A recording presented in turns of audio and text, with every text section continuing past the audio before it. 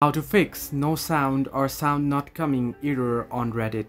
Hello everybody, welcome back to my channel. Today I'll guide you on how you can fix Reddit no sound error. Now this might be simply because you have muted your media volume. So you want to first check in for the mute and unmute option on your media volume. You'll get the volume button on the right hand side of your phone. So you want to make sure it's not muted, the media volume is not muted. The second thing is what you can do is you want to enable the permissions for sound. Now you want to make sure the application has the permission for sound. You can do so by scrolling down your notification bar, tapping on the gear icon there, and once you do so, you want to scroll down and head into the apps option. On apps, you want to search in for Reddit specifically, and once you search in for Reddit here, you can see you want to see the permissions option. You can simply tap on it, and there you want to find out the microphone and music and audio option. You can see there you want to make sure it's allowed, it's not on don't allow. So once you do this should fix the issue. However, if this still doesn't fix the issue, what you can do is you can try resetting the app.